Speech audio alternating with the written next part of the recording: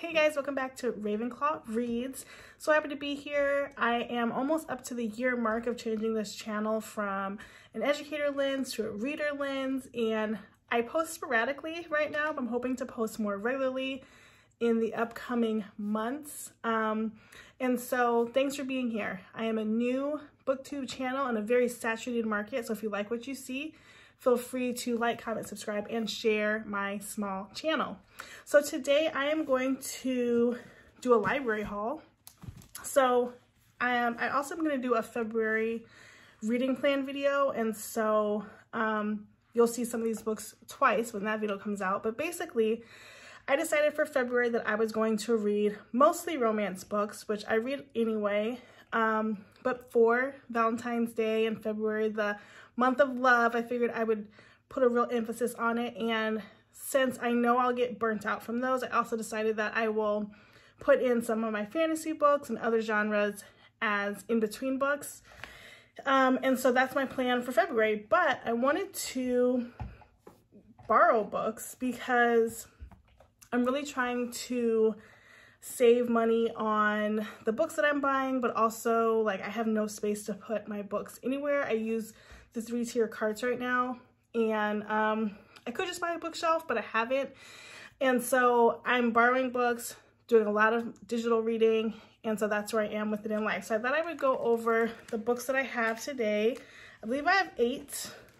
They're here. And I borrowed these from my library, and I basically just did a random search of like Valentine's books or books for Valentine's Day and found a list. If it sounded good to me, I put it on my library hold list and picked it up. And they're pretty responsive at my library, so I wasn't worried about not being able to get them. And no harm, no foul if I don't like them.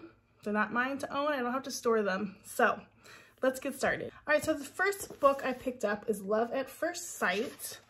And this book stood out to me because of the cover. I really liked it, and these cartoony covers stick out. So this is what it says. Falling in love is the ultimate payback. They say living well is the best revenge, but sometimes spreading the misery seems a whole lot more satisfying. That's interior designer Danny Porter's justification for buying the vacant lot next to her ex-fiance's house, the house they were supposed to live in together before he cheated on her with their realtor. Danny plans to build a vacation rental that will A, mess with his view and his peace of mind, and B, prove that Danny is not someone to be stepped on. Welcome to Project Spite House. That plan quickly becomes complicated when Danny is forced to team up with Wyatt Montego, the handsome, haughty architect at her firm, and the only person available to draw up blueprints. Wyatt is the kind of man who eats his sandwich with a knife and fork. But as they spend time together, Danny glimpses something deeper beneath his hard veneer. And the closer she gets to her goal, the more she wonders if winning revenge could mean losing something infinitely sweeter. So that sounds really cute. This book is not too long. It's about 306 pages. That's with the epilogue. And I broke my rule this month, but generally I don't like reading romance books that are beyond like 320 pages, 360. I feel like you can wrap it up. I read By a Thread this past month, which you'll see in my January wrap up, and that's like 500 pages, and it was so good. So most of the time, romance novels should be shorter, but that's exciting. Okay, then I picked up this book. It's called Symptoms of a Heartbreak. I believe it's a YA novel. And it says, fresh from med school, 16-year-old Syra starts her first day at work, treating children and teens with cancer. She's always juggled family, friendships, and her girl genius celebrity, but now she has to prove herself to skeptical coworkers in life and death situations. Working in the same hospital as her mom isn't making things easier. Life gets even more complicated when Syra falls for a patient. To improve his chances, she'll risk her career, and it could cost her everything. So I love that. So it says, Doogie Howser MD meets The Fault in Our Stars.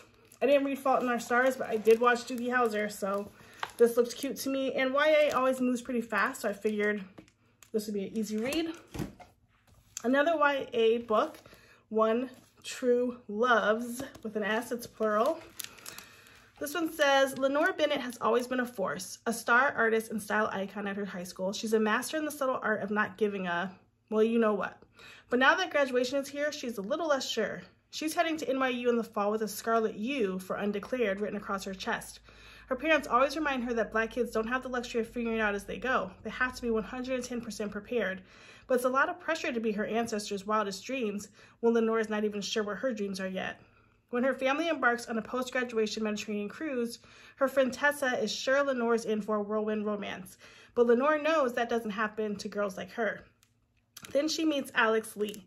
After their parents bond over the Cupid Shuffle, she ends up stuck with him for the remainder of the cruise. He's a hopeless romantic and a golden boy with a 10-year plan. In short, he's irritating as hell. But as they get to know each other during the picturesque stops across Europe, Alex may be able to help Lenore find something else she's been looking for, even if she doesn't want to admit it to herself. Love. Oh my gosh. That sounds so cute. I really picked this up because of the cover. It's kind of glaring, but the cover stood out to me, and now I'm obsessed. Like, this might be the first one. It might be. I don't know. Love that one. Next up, The Kissing Game. I Googled this one and it looked like it was good. It came up as one of the best novels for Valentine's Day, so here we go. Rena Jackson is ready. She's worked her tail off to open up her own hair salon, and she's almost ready to quit her job at the dive bar. Rena's also a die-hard romantic, and she's had her eye on bar regular Axel Heller for a while. He's got that tall, brooding, and handsome thing going on big time. Problem is, he's got that buttoned-up, Germanic Iceman thing going as well. With Valentine's Day just around the corner, Rena's about ready to give up on Axel and find her own Mr. Right. At 6'6", Axel knows he intimidates most people. He's been crushing on the gorgeous waitress for months, but the muscled mechanic is no romantic, and his heart is buried so deep he has no idea how to show Rena what he feels. He knows he's way out of his depth and she's slipping away, so he makes one crazy, desperate play. I'm excited about this. It's kind of giving the Bromance series a little bit, in my opinion, so that'll be good. Okay, 4 more left. The next one is The Worst Best Man. I picked this up on Kindle and the hard copy, both borrowed from the library. I haven't done that before, but I think I'll like being able to switch back and forth, like when I'm reading at night versus the day, if I'm going somewhere. And I've seen this one out for a while that I've wanted to read, but I haven't yet, so I'm excited. This one says, a wedding planner left at the altar? Yeah, the irony isn't lost on Carolina Santos either. But despite that embarrassing blip from her past, Lena's offered an opportunity that could change her life. There's just one hitch. She has to collaborate with the best, make it the worst man from her failed nuptials. Marketing expert Max Hartley is determined to make his mark with a coveted hotel client looking to expand its brand. But then he learns he'll be working with his brother's whip-smart, stunningly, absolutely off-limits ex-fiancé, and she loathes him. If they can nail their presentation without killing each other, they'll both come out ahead. Except Max has been public enemy #1 ever since he encouraged his brother to jilt the bride, and Lena's ready to dish out a little payback of her own. Soon Lena and Max discover animosity may not be the only emotion creating sparks between them. Still, this star-crossed couple can never be more than temporary playmates because Lena isn't interested in falling in love, and Max refuses to play runner-up to his brother ever again. Ooh, that one's juicy. That one's gonna be good. Oh man, see, I just picked these randomly, and maybe I should have done more in-depth research, but I didn't. And now I'm so excited because they all sound so good.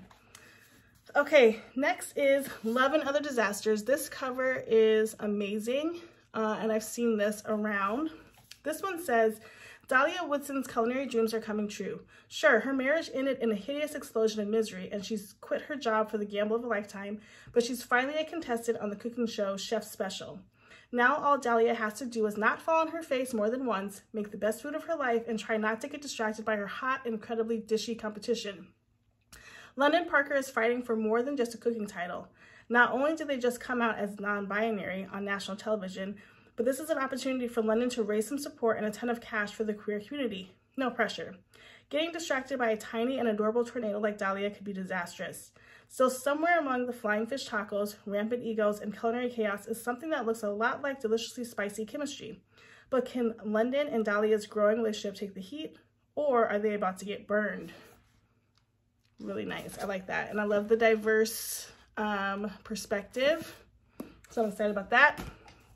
Okay, I have 2 more. Next, this one is A Perfect Equation. This looks like historical romance. And I haven't read a historical romance in a while, but here we go.